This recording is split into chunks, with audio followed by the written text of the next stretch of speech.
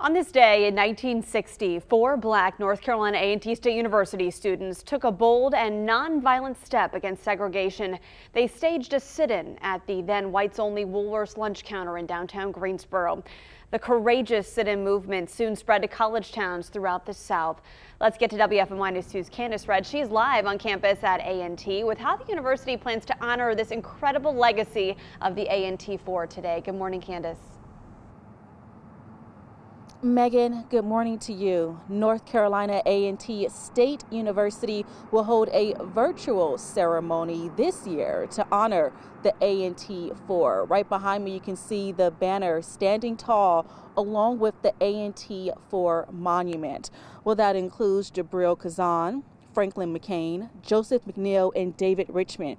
Each year, the university holds a February 1 sit-in celebration on campus with a special breakfast program, guest speakers, laying of the wreath ceremony, and panel discussions. But this year, due to the ongoing COVID-19 pandemic, the 61st anniversary of the sit-in is virtual. Well, Faison Myers is a student pursuing a degree in civil engineering at A&T. And he says although the ceremony is not in person, it's still more important than ever before. There's a change that is happening now, even in the midst of this pandemic and the Black Lives Matter movement from last year.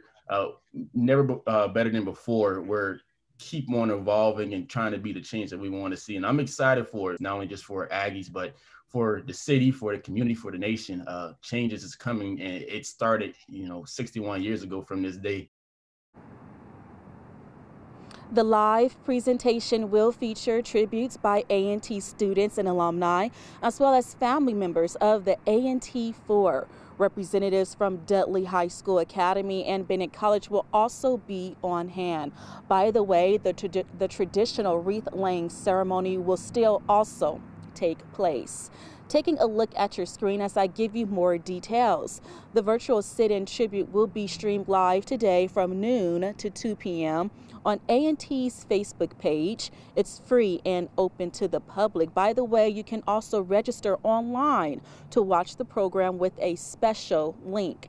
We have all of that information and more on our website, WFMYnews2.com.